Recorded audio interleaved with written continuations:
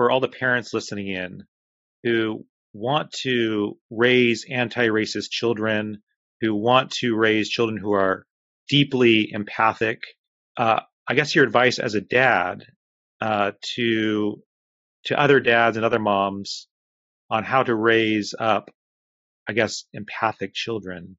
It's been a journey for me. It's something that I think and pray over often, is we have made these topics front and center conversations in the life of our family. And some of that is because of just the times that we're in, especially living in Washington, D.C., with things erupting all last year and everything. There's no way.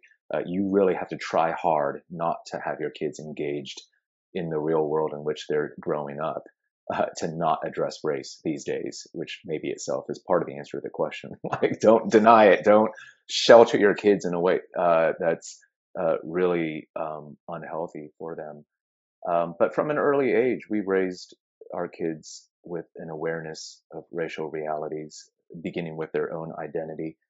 Some of this is taken from African American sociologists that point this out, that kids notice difference in skin color and race far earlier than we think. It's actually the parents, the grown-ups, that are stifling their exploration of that because we're uncomfortable with it.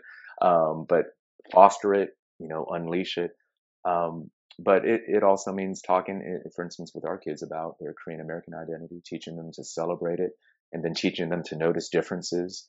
I think one thing, for example, that we've had to keep our eye on as we teach our kids about civil rights history, or, they're still young, but we're pushing it on them, right? As they learn about the brokenness of even our present and the realities of racism, is to make sure that we are balancing that, for example, with stories of Black joy and dignity, so that they're not actually incidentally being sort of cultivating this picture of Blackness as only tragic and sorrowful. And of course, that means they need to not just be reading books about this stuff. They need to be befriending Black friends and hanging out with their buddies and experiencing that as like, hey, your friend, they are who they are. These are real people that we're talking about. So exposing them in relationships like that, sending them to schools where there's diversity, at least enough for them to encounter people with difference. And so that they're having to practice that on a daily basis, and then debriefing constantly in the home, and again, addressing it very deliberately and intentionally. What would you say, Greg? It's a great question, and I certainly don't think I'm a paradigm for how to do this. I would say that generally we haven't raised our kids with explicitly like anti-racist language.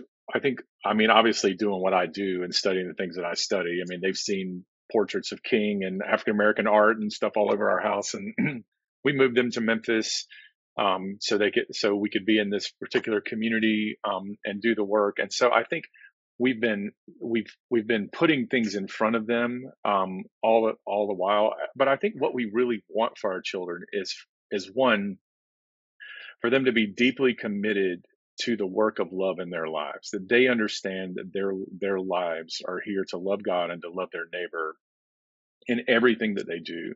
And then secondly, to have the capacity to do that contextually. And that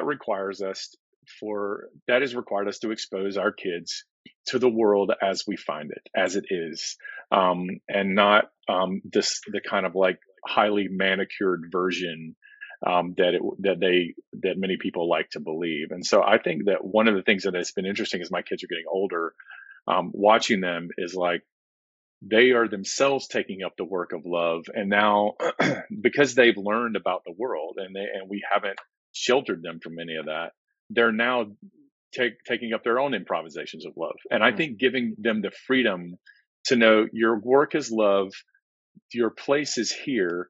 Now you figure it out. And I think the reason that feels important to me is that I think a paint by numbers sort of growing kids God's way sort of version of moral formation actually constrains the theological imagination. It constrains the moral imagination because it makes children afraid to take risks.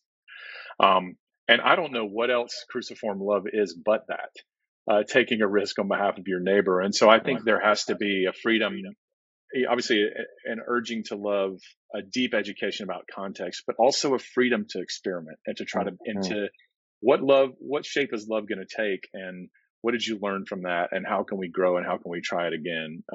And so that requires them to renounce fear, because fear, as you know, drives out love.